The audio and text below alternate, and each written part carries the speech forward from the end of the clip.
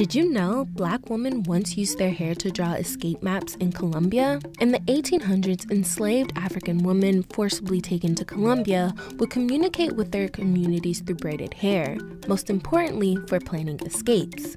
For example, a braided hairstyle called departes, meaning depart in English, would signal that the person wanted to escape. Black women would also record with their braids the obstacles they would encounter on their journeys to help others escape.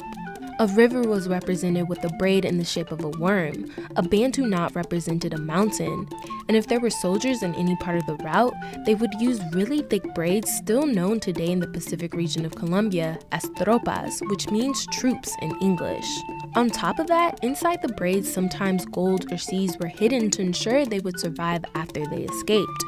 Because of these escape maps of braids, many Africans were able to escape and form the famous free settlements known as palenques. Some of you may have heard of San Basilio de Palenque, which is one of the first free Black towns in the Americas. It's also one of the only remaining palenques in Colombia.